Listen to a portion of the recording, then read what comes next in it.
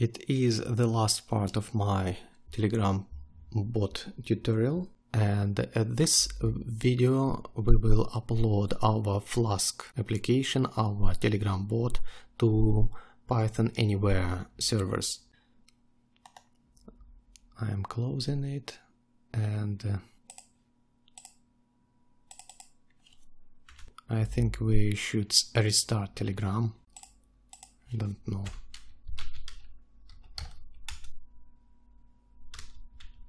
Oh, command. We have command now. BTC. Great. So BTC is just a regular command, like the text command, like XRP or made, just predefined. Next, upload to the PythonAnyWhere. So close.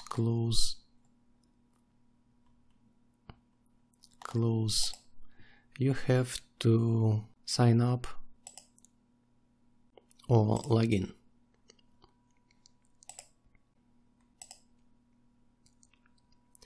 I'm already registered, so here I have to repeat my steps for creating a virtual environment and structure of my Flask project. First of all, I have to create a virtual environment. So, new consoles section, Bosch,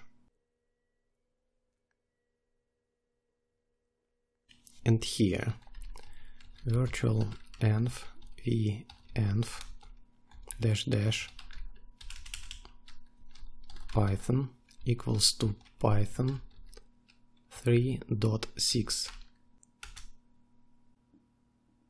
Okay, now I have to activate my virtual environment. Source venv bin activate. Done. Let's test it with pip -V. We can see Python 3.6, and now I have to install the Flask framework, the requests library, and the Flask-SSLify extension.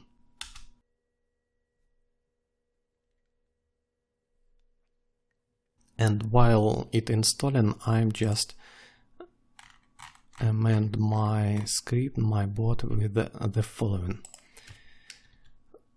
From Flask_SSLify extension, import SSLify class. And here I'm creating a new SSLify instance. SSLify equals to SSLify class, and as an argument I am passing into it our app variable, our Flask instance, and that's all. Okay, next we need Flask-SSLify to solve the issue with the SSL certificates. Next, I'm returning to the PythonAnyWhere dashboard, and I need files. Here I'm creating a new directory for my bot new directory. And here I need to upload the files.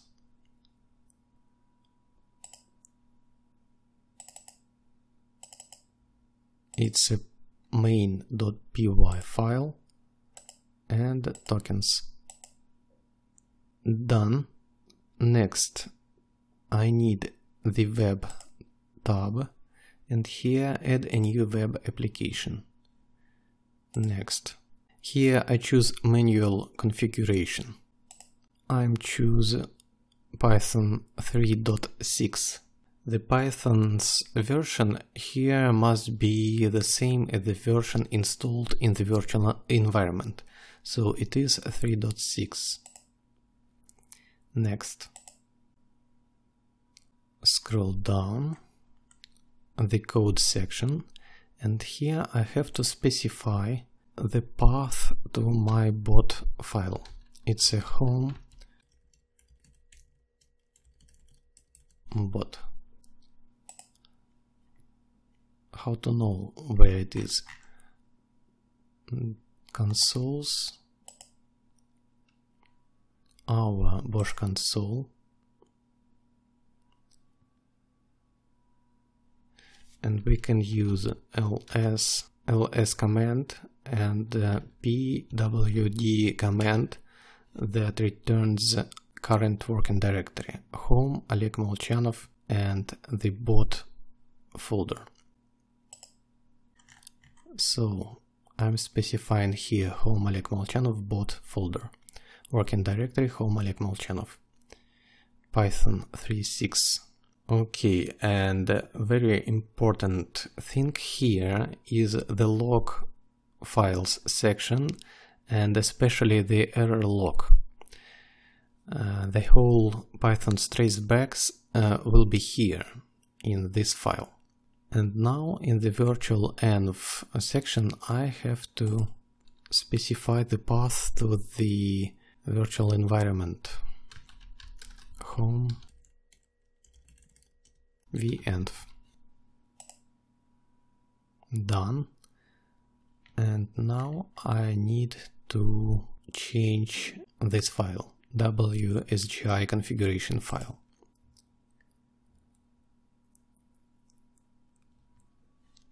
Here.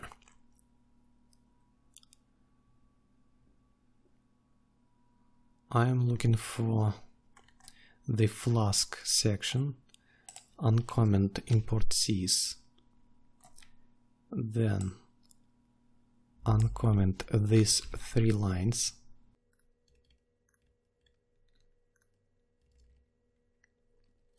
and the path variable here should contain a path to the Flask application. It's a bot folder.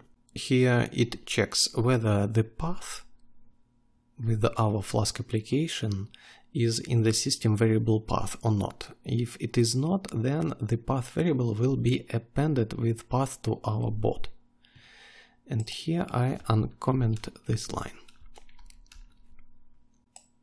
My file with the bot is the main py, so from main import app variable, it's a Flask instance, and save to the application variable. And that's it. Save, reload application. Okay, let's test our application. Go to the web.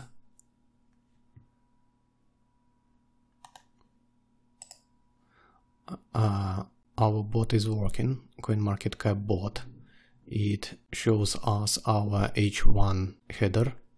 And the last step is to delete Webhook from this servio.net address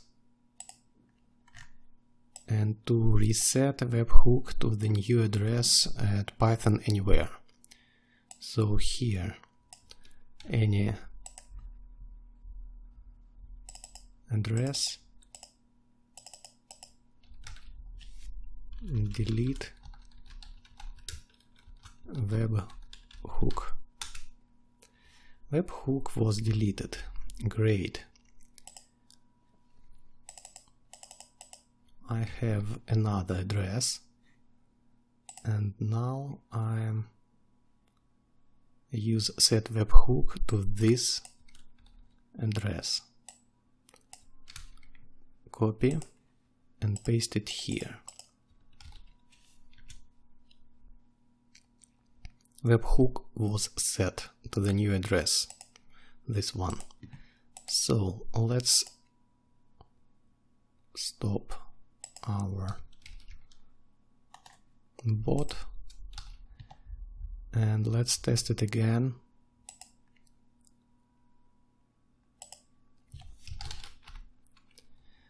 And it's working.